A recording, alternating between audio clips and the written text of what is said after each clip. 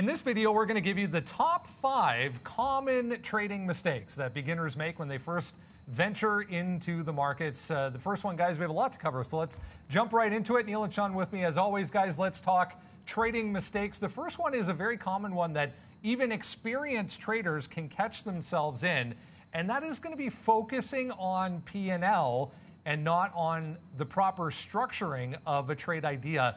Neil, give us your take on how do you watch or not watch P&L first? Well, you're going to watch P&L, and that's the thing.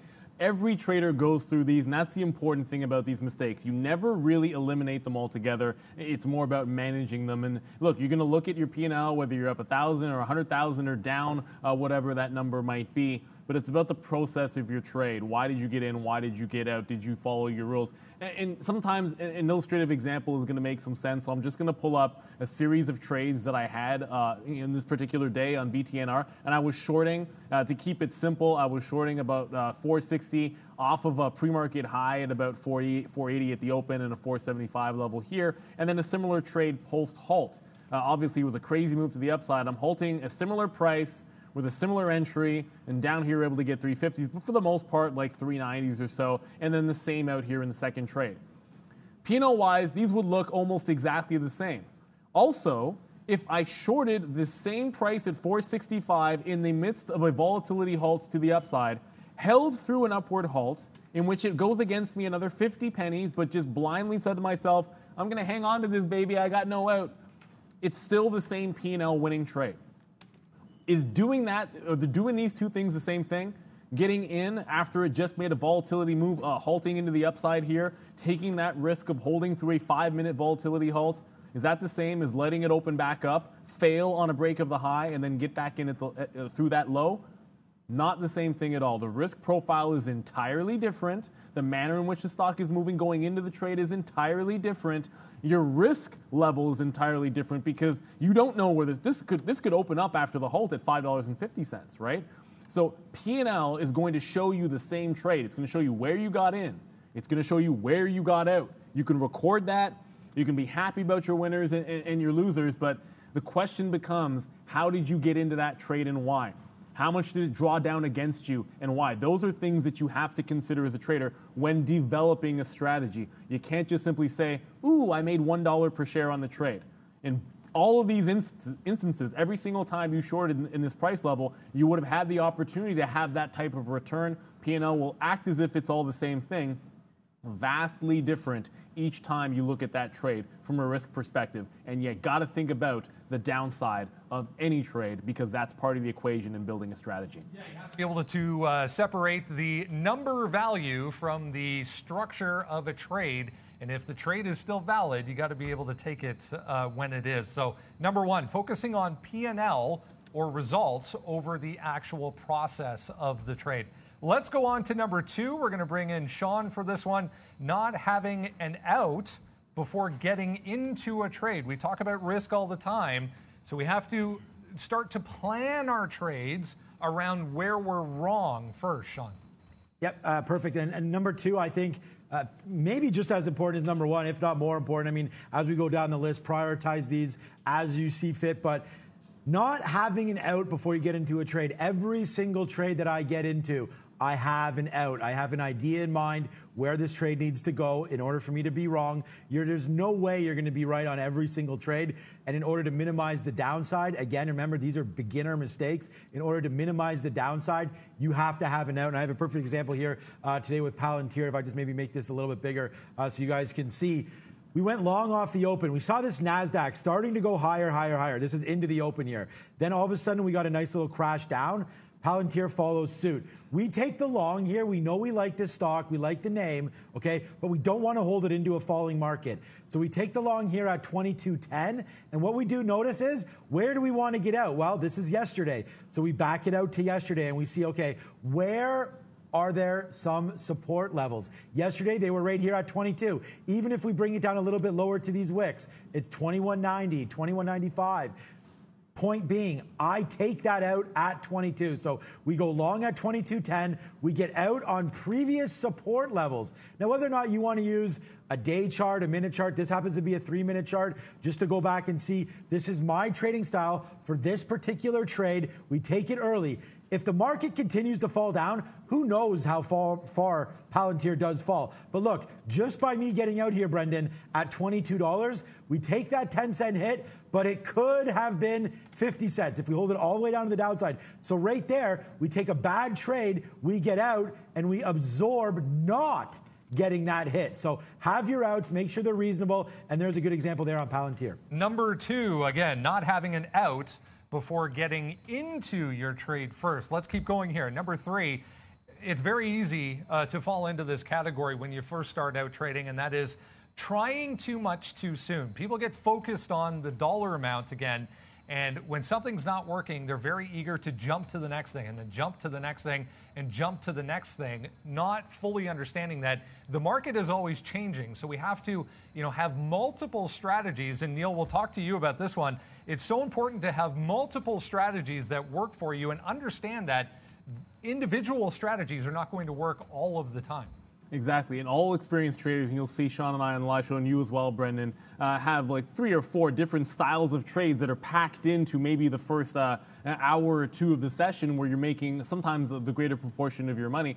And I just want to show you guys, when you're a beginner, that's not your goal. Your goal is to develop one strategy that works. Once that's effective, you work on others. You put that not on autopilot, but you put that in the back burner and apply it, make your money with it, and then you sort of go from there, 1, 2, and 3. And I'll show you an example of this because BlackBerry this morning, there were several trades you could have had on this stock today. Now there's a gap up and then dip buy into support. Yesterday support at 925. That happens here. You have a trade that I absolutely love, which is the gap up retracement trade off of a key level, a $10 level, and then a failure right at the open, so fails to break up when the buying comes in, and then you fade that trade. Then there's also the retake of yesterday's high and the pre-market low, which is the one that I executed here at 960 over and over again inside of this range. Those are all valid strategies. Those are all strategies that I put into effect from time to time. Trying to execute or learn all of them at once when you're just starting out, and maybe you're going to be thinking about finding 1 or 2 opportunities a day at best, and you want to, or even your paper trading. What's going to happen to you is you're going to get information overkill. You don't have the skills yet to manage multiple positions, let alone evaluate their success. So you try to keep it to one. Once that works, apply it. Then you can always observe. You can always go back and back test. You can forward test. There's so many ways that you can take advantage of your time in front of the market. But first things first, like in this example here, it's okay to see an opportunity, but sit it out. Only trade the one that you're trying to focus on and perfect. And then from there, you pile on and add new strategies. And there we go. So again, you really pay attention to not getting carried away with following the dollar amount, and understand that a strategy is going to come in and out of favor many, many times during the year sometimes. So just because something isn't working now doesn't mean it might not be a couple of weeks down the road. That was number 3. Let's go on to number 4, Sean. Testing, back testing. A lot of people are so eager to start trading that they say, I don't need to test. I'll just take this to the market today. What happens then? Yeah, not good. You need to be able to backtest your results and look to say, hey, what worked yesterday for me? What didn't? And to make sure that you sort of, put your trades into a compartment. You got to say, this worked for me. I traded well at the open. I traded well at the close. What did I do yesterday that worked well for me? Was it a momentum trade? What was it? I mean, today I'm going to go back to Ford for an example. So yesterday we saw Ford. This is a 3-minute chart. Just huge upside. We were part of this upside move there yesterday. It was Investor Day. We knew we wanted to be long Ford. So what we did was we just tested different breakout strategies, right? We went long at 13. Did that work? Yes. Did going long at 1350 work right here? Yes, it did to the upside, right?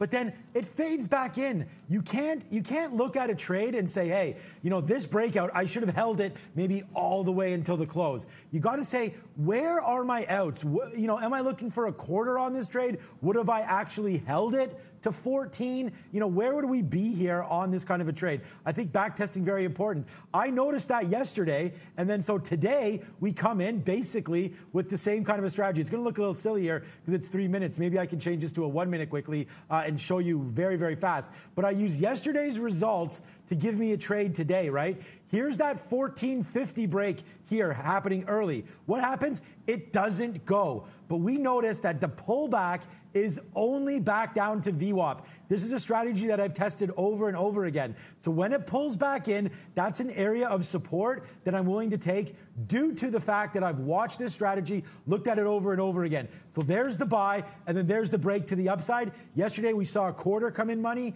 for us off 50 cents. So 50 cents to 75 cents. That's the high. So we get out scalping because now we have a beautiful price. But look, again, forget about what happens, and that's the point of this. Forget about the move to the upside. Yesterday, we got a quarter, remember, before it stopped. So this time, we take that same quarter again. So there's the break at 50, testing back to VWAP, a back-tested strategy. We trust it, we go long there, and then we go back to another strategy and get out at those 75. So I think that's very, very important. Back-test your strategies, understand where you make money, because as a beginner, we go, oh man, I just won on that. Let me try something else. Well, make sure that you have past results showing you future results. That's very important. Number 4, not testing a strategy before you go live in the markets with it. And that's a great one to roll into our number 5 and final one. Again, the top 5 mistakes commonly made by beginner traders. Number 5 is going to be not forward testing and keeping accurate results as you go. So we just talked about what happens before you go live, but it's very important to continue with those records, guys, as we go forward, because as we said, the market's always changing. Yeah, your work never ends. It's great to have back testing, to see if you should be going live with a strategy. You paper trade it, but once you go live, look, it's not, and we talk about this, and this goes back to almost the first point that we made. It's not just about recording that result, because it's easy enough to say, okay, so, and I'll show you the first example. Okay, short 465 area, it gives us the win. That trade worked. My stop was here. It ran against me X amount. It could be 0. It could be a few cents. And then the same trade, and I'm recording that as if they're the same.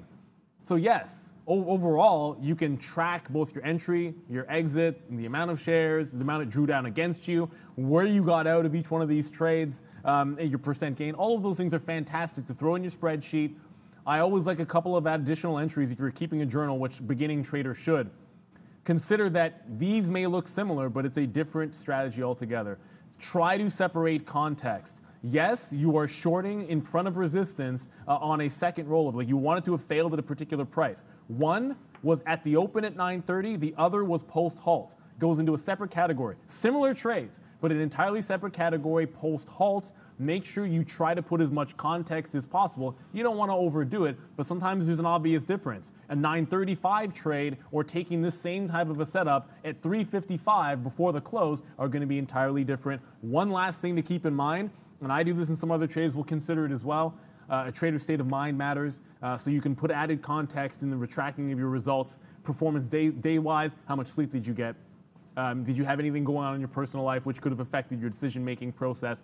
Anytime you break your rules and you note that in your journal, look to see if there was something external about it. When you're learning, there's no such thing as too much information. Now, you can overanalyze that information, but if it's something easy that gives you some context, like here, a different style of trade altogether, don't just record the P&L. Don't just record entries and exits. Also understand the context and style of trade. Breakouts aren't dip buys. Those two things are different. Same thing here. There we go, the top 5 beginner mistakes that new traders tend to make commonly when they go into the market for the first time. Guys, if you like this content, take a second, smash the like button and subscribe for more great videos to come. Let's go to Valeria. Hey guys, thank you for this helpful information. Dear viewers, please subscribe to this channel to see more great videos.